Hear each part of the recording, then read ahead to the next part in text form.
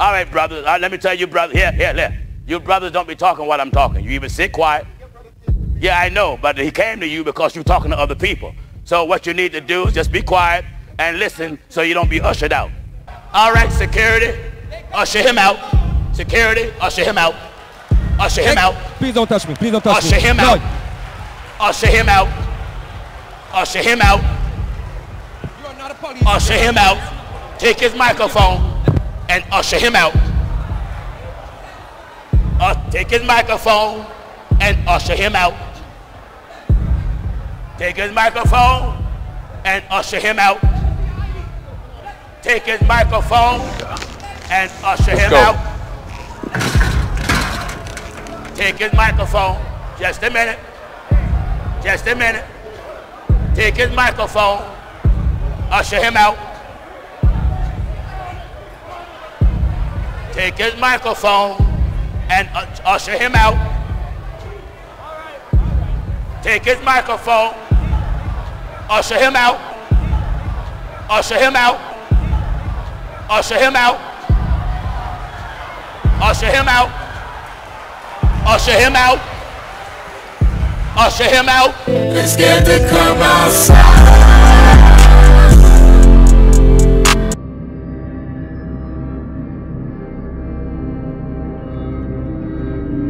Truth of God have an international platform.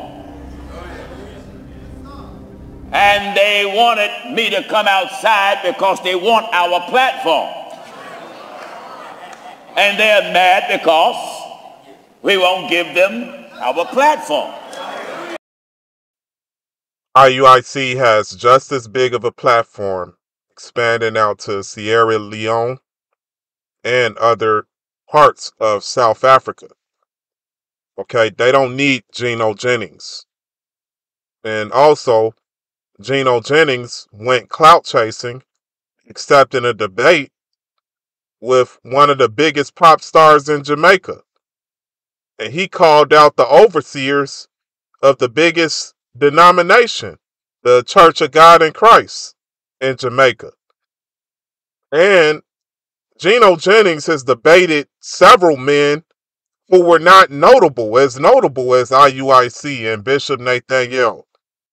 Those men he debated was in awe of being on the same stage as Gino Jennings. I don't know if you guys noticed that. Okay? He gets off on that. So it's actually the other way around. Gino Jennings is seeking platforms. Even if they're smaller platforms than him, he's looking to gather numbers. Okay? Selfish ambitions. But he doesn't want to answer the tough questions sincerely, like who are the true Semitic people. I don't call you Hebrew Israelites. In the 1920s and the 1930s, I believe it was either in New York or Chicago, there was a gang called the Purple Gang. That's all you are to me. And your purple and gold pajamas, you're nothing but the Purple Gang.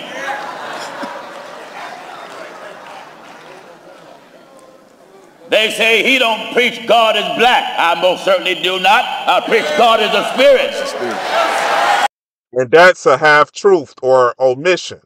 Because in John 14:9, Christ said, if you have seen me, okay, Christ in the flesh, you can only see him in the flesh, you have seen my Father, who is a spirit and who is God. You see that? Also, God made man in his image and likeness. Okay, Hebrews 4 verse 12 says the word of God is living and powerful, sharper than any two-edged sword, piercing even to the division of soul and spirit and of joints and marrow. You see that? Spirit and flesh. It's a great mystery. Man was taken from the ground, the dark brown earth. Okay, this is why the Pharisees wanted to stone Christ, because he told them he was God. and he had the power on earth to forgive sins. Okay? And they could not get past seeing that Christ claimed that he was God while still being wrapped in flesh.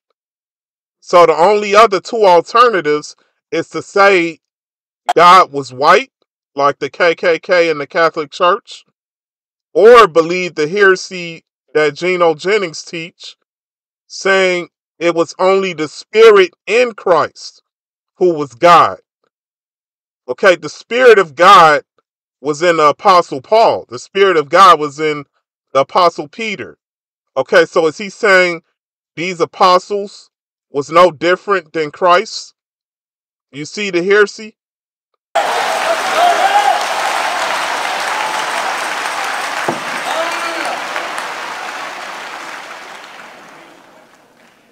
Give me Romans. Romans chapter 9. And then give me Revelation. Romans chapter 9, and we'll start at verse 5. This is what I think of you so-called Hebrew Israelites, the purple gang. Amen. See, everyone that claims they are Israel is not Israel. That's right. This is the same ones you see on the corners, cussing. You can see them on social media where folks that videotape them, beating up women, stomping them, slapping them around, abusing them. They're the purple gang. They be cussing. They be cussing. They be stomping women. You see that? This shows just how far he's willing to go to avoid debating Bishop Nathanyel.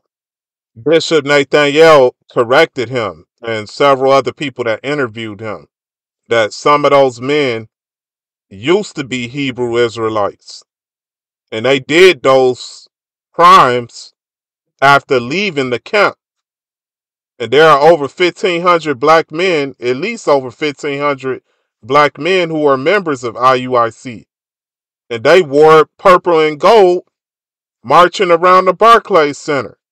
So don't you think them wearing those uniforms committing crimes would instantly make them a target for mass arrest?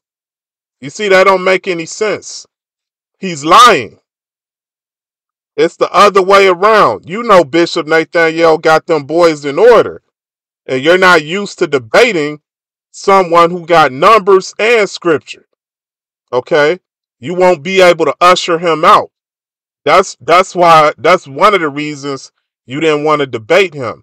And I'm no big fan of Bishop Nathanyel. I'm no supporter of his. I do not agree with all of his doctrine, but we have to expose these lies. For he is not a Jew. He is not a Jew. Which is one outwardly. Because you got on purple and gold. That's right. And because you read from the Old Testament. That's right. And because you march around bragging about your cheap, dirty, filthy, ungodly black skin. Go ahead. You see, God was not concerned with trying to make any race superior to another. That's right. Black supremacy is just as rotten as white supremacy. Now, if you didn't read your word, you would presume he speaks the truth, or that this is something that's common sense.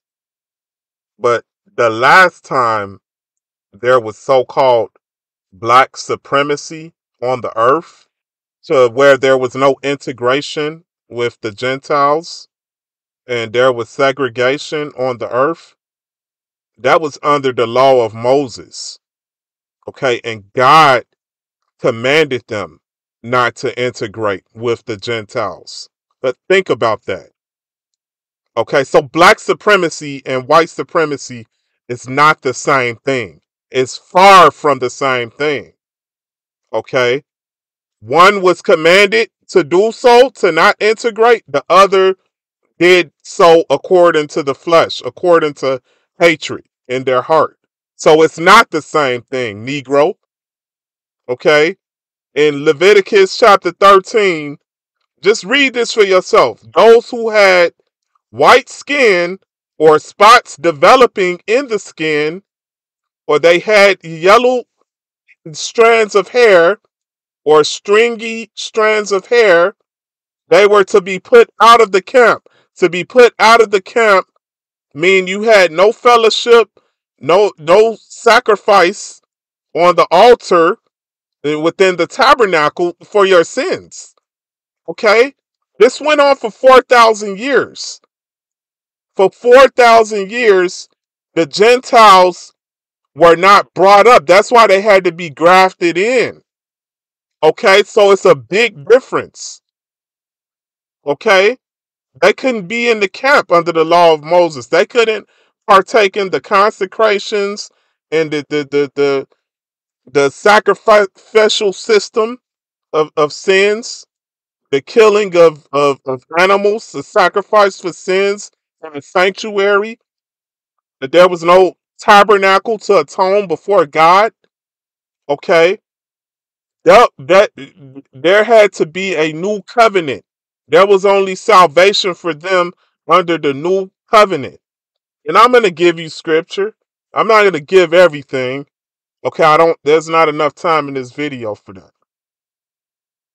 Okay, but I'm going to give you scripture. So once upon a time, God was not dealing with the Gentiles. In Psalms 147, verse 19 and 20, it says, He showed his word to Jacob, his statutes and judgments to Israel. He has not dealt so with any other nation.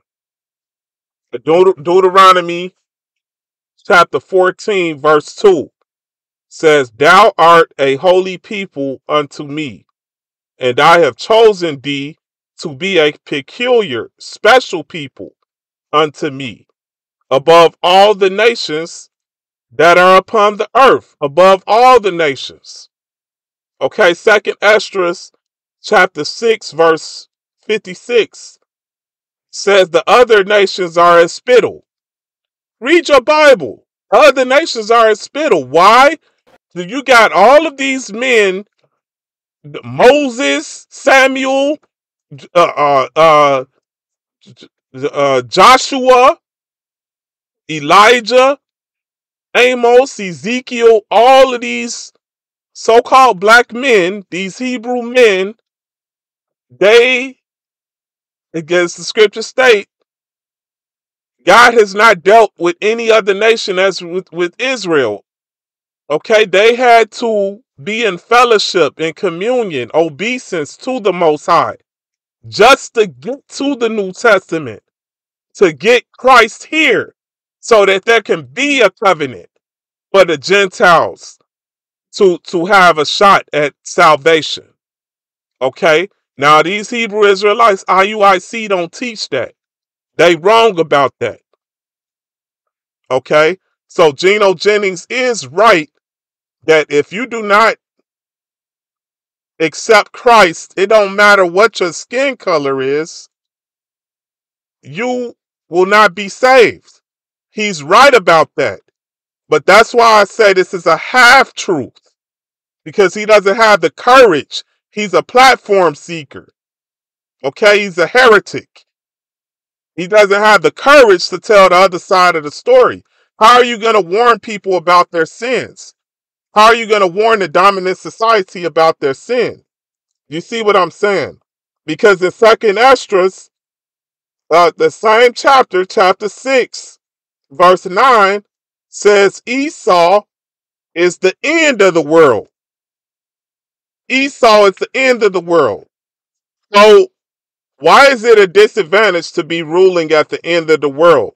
You see, again, going back to what he said, black supremacy is the same as white supremacy. It don't matter. Look, this is why it matters. I'm going to break it down to you why it matters, and I'm going to play a clip of a video Pastor Omar Tebow, and that's going to be the end of this video. I'll pick it up in another video. But here's why it matters. To be ruling at the end of the world, as 2nd Esdras 6:9 says, Esau is the end of the world, This means you were sovereign over the nations to provoke the coming of our Lord. The scriptures even say, woe to him who seeks the day of the Lord. It's a terrible day. It's a day of destruction. So you're ruling over the earth. See, the so-called black men, the Hebrew men, were ruling over the earth under the instruction of the Most High. And when we disobeyed the Most High, there wasn't any end of the world to provoke his coming. No, we went, he disciplined us. He sent us back into Egypt, spiritual Egypt, on ships. Okay, we went through slavery, went through hell on earth. Okay, so that we can remember the time that we were under the laws and statutes and commandments, hopefully for our people. But the scriptures even say only 1/3 of our people are going to be saved. That's what the scriptures say. I don't have time to go into that. Okay. So here's the thing. That's white supremacy is not the same. It's not the same. There are some things that you do, that you sanction, that you sponsor, that's an abomination, that provokes the coming of our Lord. So how much evil do you have to sponsor to provoke the coming of our Lord? Okay? Joel chapter 3 verse 2, these are among the crimes. These are among the judgments. Okay, there's a bill of sins. The bill of sins, the invoice is found in the Holy Scriptures. If you read the Word of God, Gino Jennings will never go to these. I notice I've watched many of his videos. He never do break down those middle chapters. I'm talking about breaking it down, not just going in and picking one scripture out and then going to another scripture in the New Testament. You see what I'm saying? So Joel chapter 3 verse 2 says, they scattered my people among the nations and parted my land. You see that? So to be the Semitic people, you have to be scattered throughout the earth, and you do not know your heritage. You were robbed of your heritage. You were robbed of your native tongue. Okay? They've been scattered. Language, with their language and their geographical location. You see what I'm saying? And mindset, spiritual identity. They've been robbed of that as well. Okay, that word scattered. And they parted my land. Okay, so when Revelation chapter 2 verse 9 and 3 verse 9 said that the blasphemy of those who say they are Jews and are not. You see, you got to go into that. Why is that blasphemy? Because you're saying that Christ had leprosy. Leprosy was sin. You see what I'm saying? To have bright spots on your skin, something like that is now it's more to it than that. But according to Leviticus chapter 13, if you saying that those are the Semitic people and they are not, the reason why it's blasphemy is you got to remember Christ came through the lineage of Judah. So whatever sin is on those people, okay, their physical appearance, everything, you're saying that's pertaining to Christ. And a lot of pastors don't go deep into that. Okay, I'm not going to go too deep into that, man. That's a whole nother teaching. Okay. So Joel, go down to verse 19. Joel 3:19 says, Egypt and Sodom shall be desolate for the violence against Judah and the shedding of innocent blood. You see that? So the violence against Judah, There's a bill of sins. Okay, these are the accumulation of sin debt that's going to provoke the coming of our Lord. So it's not the same thing. The white supremacy and black supremacy. It's not the same thing. Okay? There are more judgments. Isaiah chapter 13, verse 16 says their infants shall be dashed to pieces in their sight, and their houses shall be plundered, and their wives ravished. Just ask your pastor, why does the scripture state this? You know, and some heretic will always try to say that these things have already happened. You see, they will lie and say these things have already happened. Why would God be so fixated on things that have already happened? Especially knowing that in these same books of the Bible, these are the same books that prophesied the coming of Christ. So you know it's filled with prophecy. Okay, Isaiah, he's a prophet. Ezekiel, prophet. Jeremiah, prophet. Obadiah, prophet. Amos, prophet. These are all prophets. That's what the word of the Lord was coming to them for.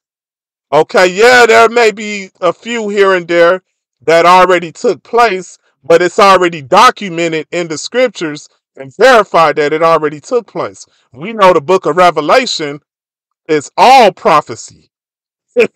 And we know all the things in the book of Revelation have yet to take place.